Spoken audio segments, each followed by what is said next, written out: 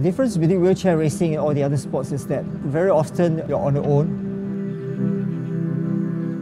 Many of us couldn't bear with the boredom, but it's all about repetition and refinement of skills.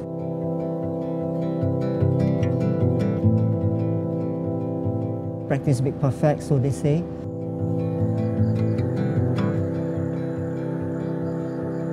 I'm Dr. William Tan and I do wheelchair racing.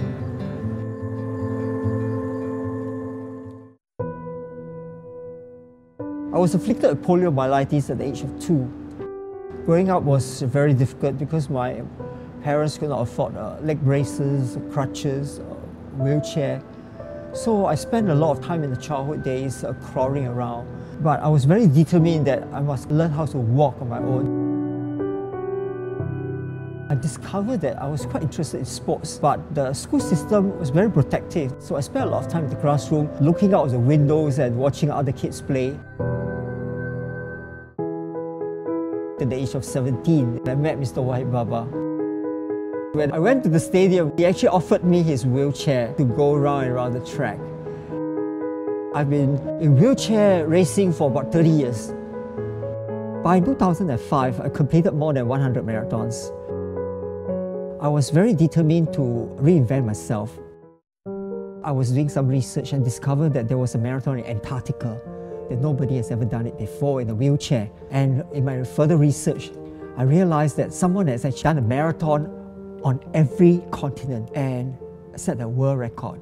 So in 2005, I embarked on my first attempt. Completed all the 6 continents, but unfortunately I failed in Antarctica. My racing chair fell apart. The temperature was just too extreme. I was very disappointed, but I was not willing to give up this dream. I went to another place to acclimatize. I actually went to the North Pole to do a marathon. I was out in the snow for 21 hours and I had a lot of frostbite. But the experience actually equipped me for the big race in Antarctica. I finally succeeded in December 2007, and it was a new world record on the wheelchair. Fastest time to complete 7 marathons across 7 continents.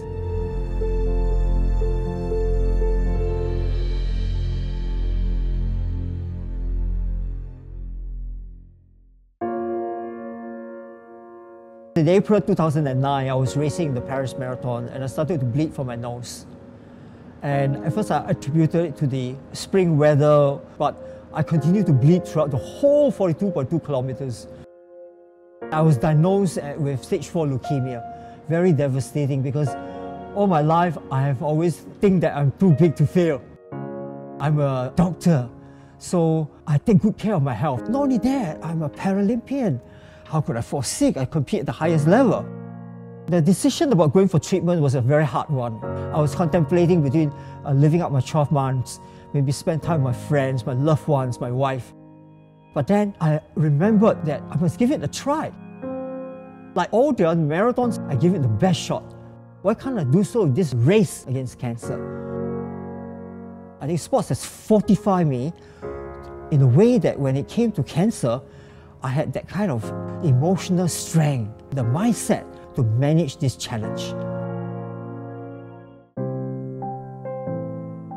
Prior to my leukemia, I had been competing in the Boston Marathon. For 6 years I've been absent, so this Boston Marathon will be my comeback race. It's going to be a very hard race, but I have trained very hard for it. Although I'm not as fit as before my leukemia, but I'll give it my best effort.